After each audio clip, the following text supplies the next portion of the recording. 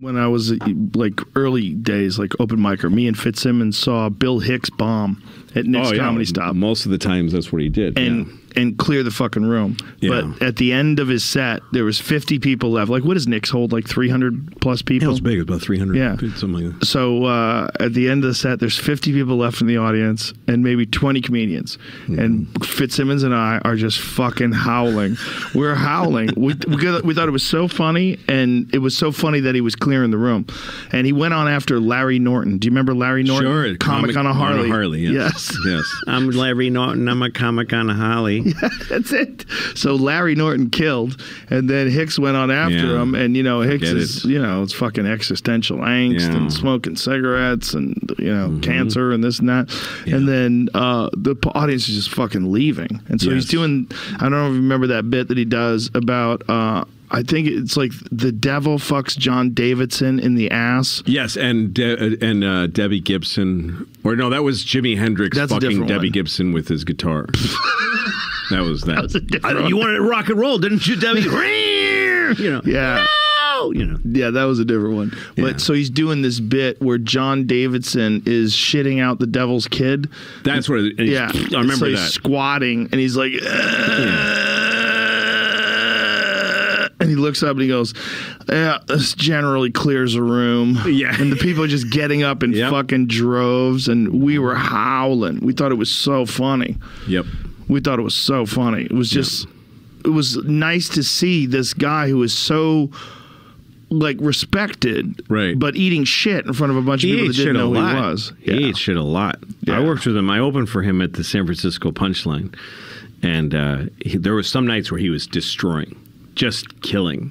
He did this whole thing about that they should use terminally ill patients as stuntmen. Yes, for Chuck Norris movies. Yeah, he goes, do you want your grandmother to die alone in a room of strangers with her veins fading into dust, or do you want her to meet Chuck Norris?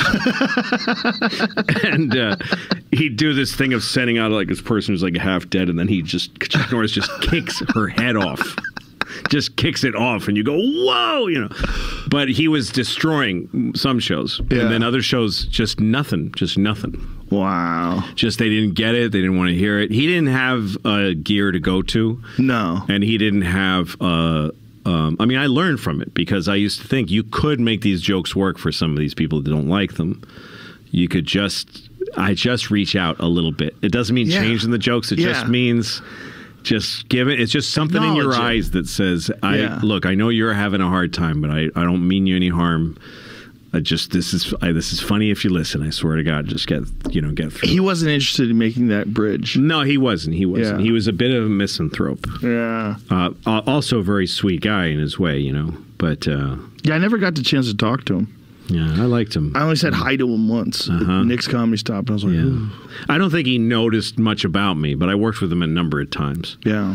And I liked him. I liked listening to him. I liked his act. He also was a good comic. Like, he made good noises with a microphone and stuff. Yeah. Because he came from here. He came from Texas, and Houston. Sam and all those guys. This was a big scene. Yeah, this was the scene at one point in time. Yeah. I mean, you think with Kinison and him both coming out of here. Crazy. Pretty wild. And those guys were, I mean, Kinison was probably the most revolutionary comedian of our lifetime. In the 1980s. Yeah, there'd never been anybody like him. All of a sudden screaming, I was married twice! Yeah. Hell would be like Club Med! Yes, he was like, where did this come from? Totally different than any other kind of comedy.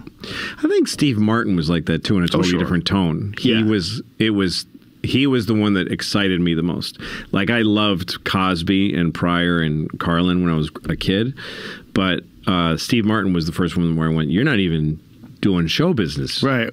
What are you doing? You're just being really weird. And I love it, and other people love it. He was the guy who made me think, maybe I could do this. Really? Yeah.